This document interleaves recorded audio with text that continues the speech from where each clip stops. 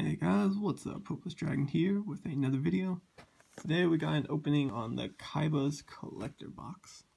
So, there's a little look over of it for you guys. Doesn't look too bad. You get your promo blue eyes, you get a giant blue eyes, which is pretty cool. And there's the back. You don't want to see that. Master of the most legendary dragons. Hopefully this one is a little better than the Yugioh one.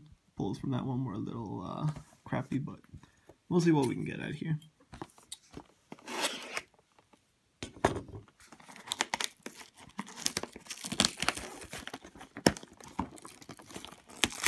The box is still really cool for these, so I'll probably keep that. It's a nice little collector's item.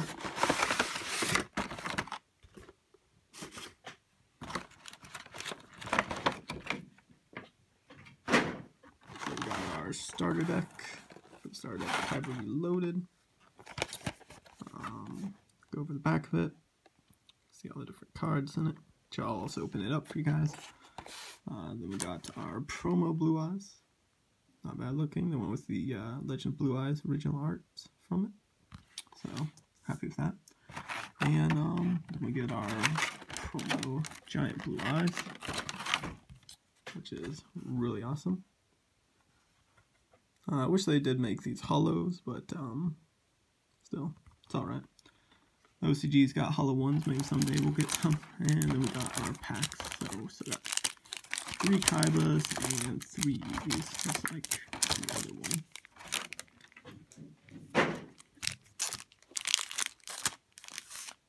Okay, so let's go ahead and crack this open. So just like the Yugi ones, you get a ultimate rare, and this one as well, but you get the ultimate rare Blue Eyes. Which I wish they'd do more ultimate rares and stars or structures. I'm a fan of ultimate rares. Too bad we don't get them except for in special packs now, unfortunately. So you get the same thing as the other one. You get your dual field, your guide, and starter deck Kaiba, other things they recommend for you to buy. We'll set that aside and get into the deck.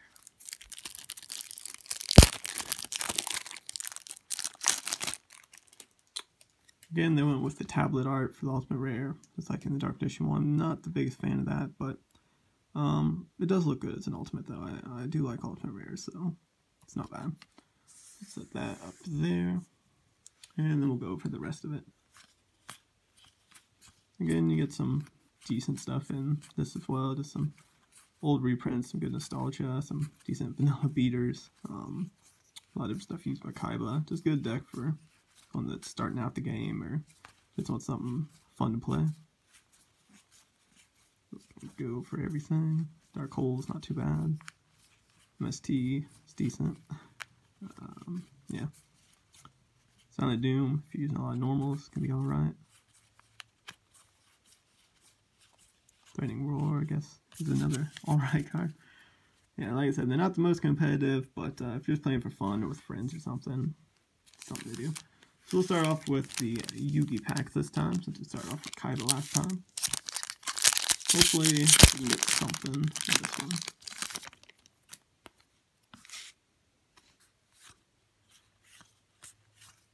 So we got a Dark Magician, the first one.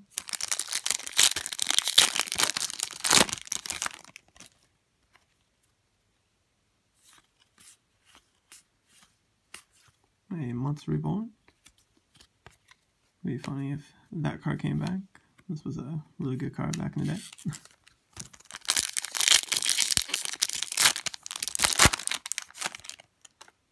Alright, last one for Yugi's. See if maybe we can get a hollow. Nope. Got a card of Sanctity. So there's that.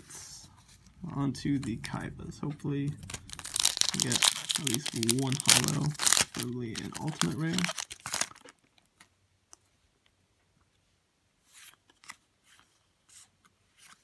White Stone of Legend, nice. Okay, we got a hollow from the Kaiba, so this is already better. So, that's not too bad. White Stone of Legends, decent card to get. I have one in my Blue Eyes deck, but if you're doing some kind of different version, you might run multiples. Okay, second pack. Got a Kaiser Seahorse. Okay, last pack. See what we can get out of